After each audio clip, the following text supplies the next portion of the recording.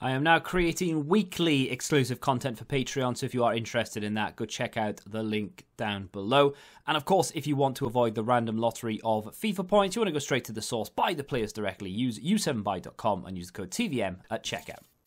What is going on, guys? TVM here. Welcome back to another Team of the Season prediction. Today, it is the EFL. Last year, they released this with the community vote, and it was quite pathetic, really, because the upgrades were very minimal, and they didn't release that many players, in fairness. So I'm kind of hoping we get a bigger and better promo or set of EFL players this time. It took me hours to compile this list, which we're going to kick off with Alex Palmer, with 110 saves and 14 clean sheets for Plymouth this season so far. Like I said, it took me hours to compile this list, so hopefully I get at least one player. That's all I'm going for. I just want one player. Paul Farman, 126 saves, 10 clean sheets. Above an average of 7 match rating as well for him and Alex Palmer, which is quite not unheard of, but it's not common for goalkeepers to get an average match rating of 7.0 something and above. Quite impressive stuff.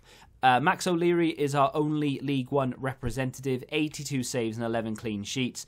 Hasn't managed above an average of 7 match rating, but that's not too unimpressive because neither do our championship goalkeepers either.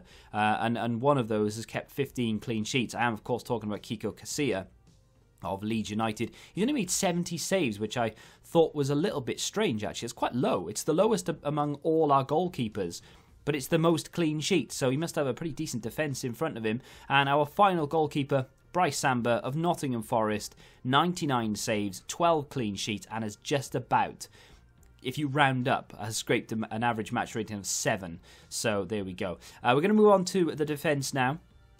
And I've tried to choose a sort of even amount of League 2, League 1 Championship. Starting things off with Harry Pickering. 79 tackles, 32 interceptions, and 50 clearances. 7.32 average match rating. That is our second highest in our complete list of defenders. Our highest is this guy, Charlie, I want to say Good, but I've got a feeling he's just Good, but I'm going to say Good because I went to school with someone who was named Good. Anyway, 251 clearances is mightily impressive, and it's the most in the league, and that's why I've chosen him. I'm not going to try and say this guy's surname because, let's be honest, I won't pronounce that correctly. His first name's Michael. We'll call him Michael. He's got 167 clearances as well as several interceptions and tens of tackles as well.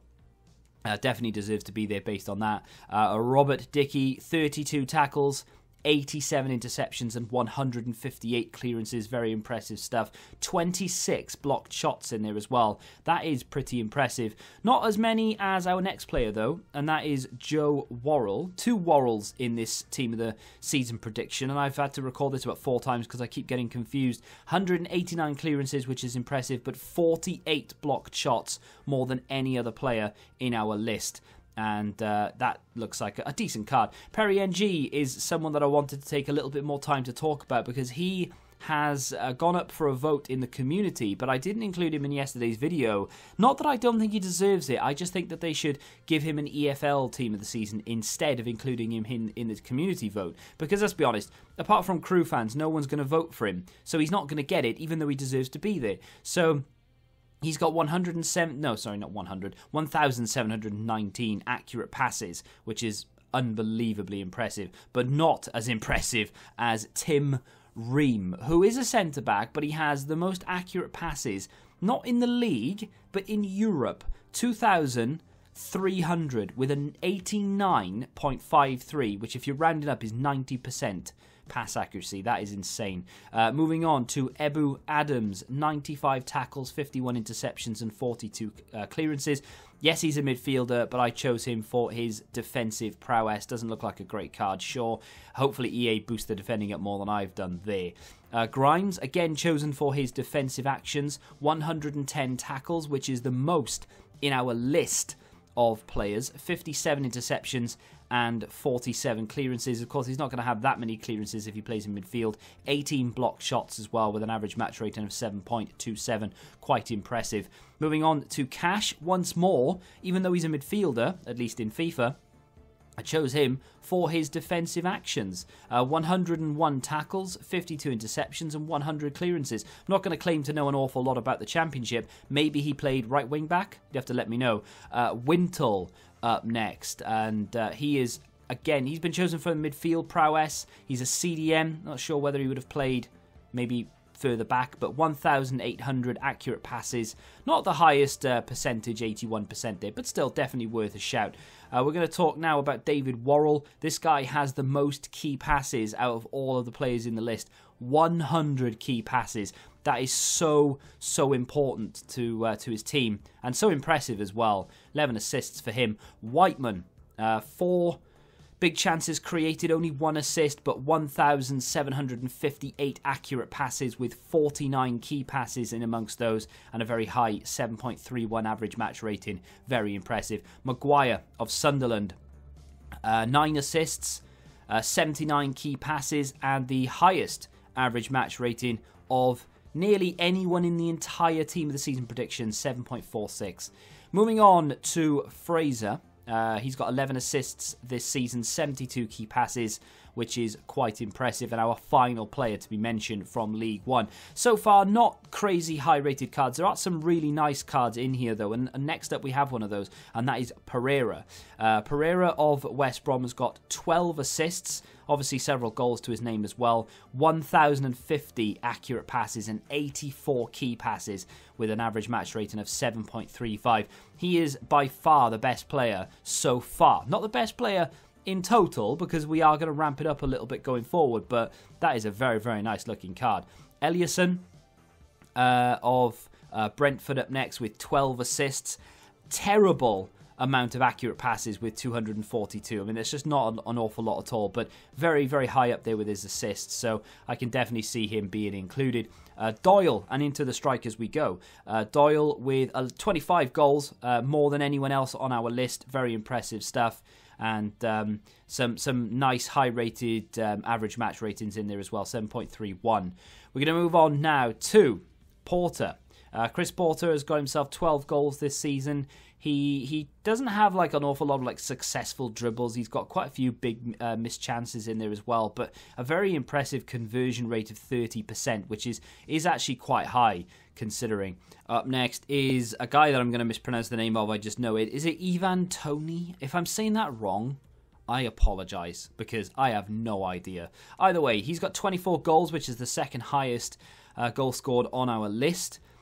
He's got 21 successful dribbles, which doesn't sound like an awful lot, but again, it's not that far away from the highest. Well, I say it is, but from the second highest then, should we say. So quite impressive, 112 total shots as well. Moving on to another guy that I can't pronounce the name of. What is it with these names? 15 goals this season for Blackpool, though. Amand is his first name. We'll call him Amand. 64 total shots, only a 23% conversion rate, but still a very high average match rating of 7.27. Matty Taylor up next, 13 goals. Only 8 successful dribbles, not very good at all, but a conversion rate of 32.5%, which is the highest on our list, so pretty good there. Our highest rated player is going to be Alexander Mitrovic, 23 goals so far this season, 91 total shots, only a conversion rate of 25%, but still 23 goals is mightily impressive, 100% deserves to be there. I'm not sure whether EA will go that crazy with the card. I do really like it though, some great physical stats and some great finishing stats, but you know, we can only hope really. Let's move on. To our penultimate player, Ollie Watkins, 22 goals, very closely on the heels of Alexander Mitrovic. There is another Brentford player that we could mention as well, but I have gone with Ollie Watkins. I can't imagine they'll choose more than one. He's got the highest big chances missed stat, which isn't great, I know, but still definitely deserves to be there with 32% goal conversion. And a bit of a player from left field, as it were. I don't know how to say his name. Is it Easy or Ease? Either way, 12 goals, right? But 111 successful dribbles. Now, technically speaking, you could say that he is a central attacking midfielder. But either way, I think he could just about make it in there. 7.33 average match rating. His conversion rate is not great. It's actually the lowest of all the players in this list with 18%, 66 total shots. But the amount of completed or successful dribbles in there is quite impressive, and I thought that that wouldn't be a bad player to include right at the end. But that is going to do it for your list. I know I've missed out someone. I know I have. But I've gone through as many of the players as I possibly could do for, most tackles and highest average match rate in games played. I've taken everything I could do into consideration. There is 100% chance that I've missed someone. I know I have. So feel free to let me know in the comments down below.